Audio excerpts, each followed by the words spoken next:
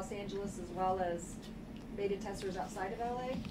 I don't have all of those numbers off the top of my head. So the first alert went out after 6.9 seconds.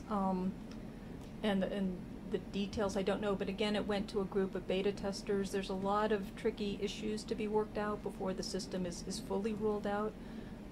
As we've seen, the communication and some of the decisions are difficult. Is the threshold for the USGS, is it different than the one for the county? Like when you'll send that out? I believe that's still under discussion, and there's a trade-off. If you're sending off alerts at when light shaking is expected, there's a concern that people might start to kind of dismiss the alerts and not pay as much attention if stronger shaking is predicted. So the value of the system is really getting out an alert if people are going to experience damaging shaking. So what's the threshold to that? 6?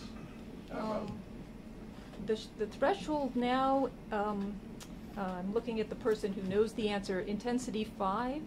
5? 4. 4. Okay. So, okay, yeah, I'm sorry. I don't have all the numbers off the top of my head. But intensity 4, which is a level of shaking that will rattle your windows, for example, and then intensity 5 is a level that might knock things off of desks. And what magnitude would that be? It really depends. It could either be a magnitude 4 earthquake nearby or a magnitude 6.5 at 50 kilometers. Do you know where most of the aftershocks have been felt? Is it in a specific region, or is it just spread out throughout? It's mostly in that up in that region. I believe the 5.4 was felt to some extent into this area, but for the most part, they're going to be felt in Ridgecrest, Trona, and the desert communities. And you said 2 faults are involved. What are the 2 faults again? Yeah, this general area is the Little Lake Fault Zone, and so there's many different faults that are within this region. Is that where the L-shaped pattern comes from? It is. Those are 2 faults that are perpendicular? That's what we think, yeah. So the faults aren't named, it's just the Little Lake Fault Zone. Exactly. A fault zone is just a region that has lots of faults all within, yeah. I see. Given what you know about this seismic event so far, is there anything that jumps out at you, or anything that's like really of interest to you two, the experts?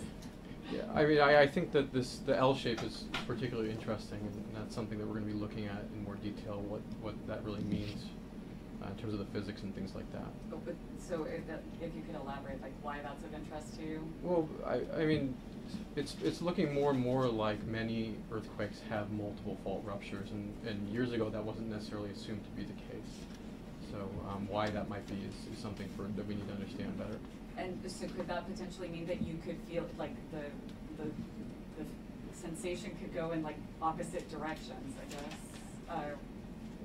Sure, it's just important when, for hazard purposes and things like that you consider all different types of scenarios, and so when multiple faults are involved, it becomes a lot more complicated, and that's something that we need to look at more. Did the initial quake occur on one of the faults? Could I, yeah, actually that's one of the questions we need to look at. So did one fault go and then the other? Was it separated by 2 seconds or 10 seconds? To some extent it's a matter of semantics. We call it one earthquake because it happened close enough together, and then we talk about sub-events. But that's one of the details that we really need to dive into the data to look at. One point here is that magnitude 6.5s don't happen every day in California, and earthquakes that break the surface don't happen every day. So there's a lot of questions about surface breaks and their relationship to what's going on at depth. So one of the key scientific questions and priorities is to get people in the field, which is what they're doing, to really record what happens, because those features can be very ephemeral. When you say that aftershock activity could go on for years, how do you know it's an aftershock of the 6.4 and not just a smaller new earthquake? By looking at the long-term background rates in that area, going back, potentially decades, essentially. So, I can jump in again. When we say an aftershock sequence is over when the rate of earthquakes in an area goes back to what the background is, that doesn't really mean the sequence is over. It means we can't detect them anymore because the rate isn't different from what it used to be before the main shock. Can you explain that 6.0 possibility again and how that kind of diminishes over the next few days? Sure. There's always the possibility that an earthquake can trigger a larger one. And so, statistically speaking, when we look at lots of different sequences over the years, we can estimate, how likely it might be that a given earthquake can trigger a larger one. And so, we found that as time goes on after a large event, that likelihood decreases. So, we estimate something like a 6% chance, as of now, that there could be a larger event that occurs. An aftershock, but not another earthquake. It could be a larger event, 6 plus. An earthquake. Yeah. And so that would be within the next week then? I didn't hear that. So just to clarify, we estimate that there's about a 6% chance of a magnitude 6 or larger earthquake happening, and how large it would be would determine whether it's an aftershock or not. It could ultimately be a main shock itself. What was the time frame on that? That's just going forward. That's as of right now. You said 6%? Yeah. And that's in the general region, correct? Yes. Meaning Ridgecrest and That's that right. environs. Mm-hmm. How about its effect on, say, the big one that we talk about, the San Andreas side? Is there any data suggesting a connection? Yeah, probably not. It's pretty far away from It's San not Andreas. predictive for something that far away? Probably not. In what other tangible ways does yesterday's quake and all the aftershocks affect us moving forward, looking forward to other events other than the 6% chance of the 6? Is that too general a question? Yeah, I don't really understand the question. I think the odds that this earthquake is going to influence significantly faults away from the immediate area are very, very low. They're not zero, but we don't even try to do a forecast because the odds are so low. It is well away from the San Andreas, for example. So we always have the background rate of and probabilities of earthquakes on every fault in the state, and those don't change. We just superimpose the aftershock likelihood locally. So for most parts of California, we're at where we were before yesterday, before this happened.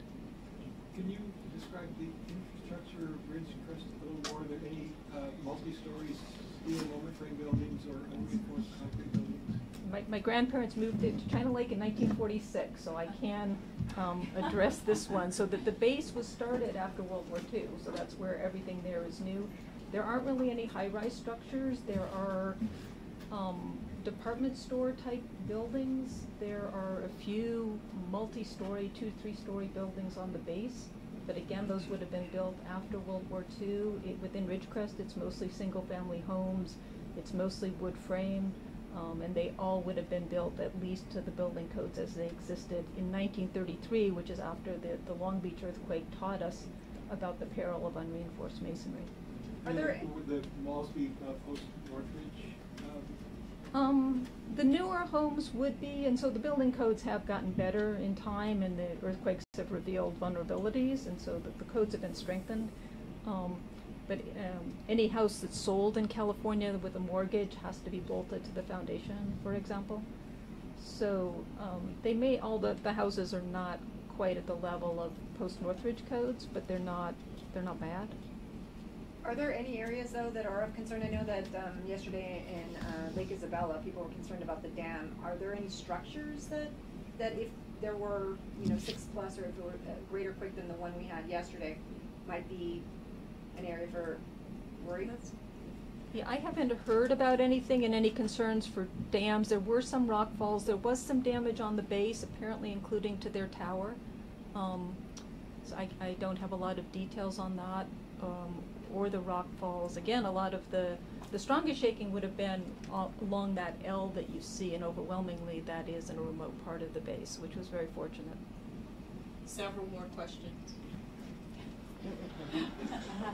Last question. Well, I just kind of close to the Los Angeles Aqueduct. Any damage there? If there had been, I'm pretty sure we would have heard about it. Tomorrow, does the risk for another quake go down to 5%, or is that? If nothing has happened by then the risk goes down, and we'd have to recalculate what that would be at that time. Okay. Yeah. Are there any significant offsets can describe? So the photos that I've seen, the offsets are on the order of 10 centimeters or a couple of inches, but the most dramatic surface rupture is almost certainly on the base. So there has been a preliminary reconnaissance, and we expect to have that information very soon, but not right now. Do you know the base structures, were those also post, World War II? Yes, because the base is post World War II. So. When you say the tower, you mean that they're air control tower? Yes. Thank you. Thank you. Thank you, guys. Are these images online now? The ruptures? Most of this is available online. They're all on Twitter. There's lots of You know, almost everything is available. Okay. Let me jump in. The USGS aftershock forecast is also online, and it will be updated at this point, I believe sometime today, and then going forward, probably daily for a while.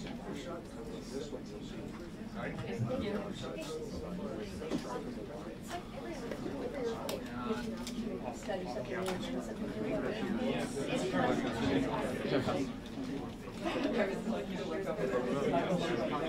new.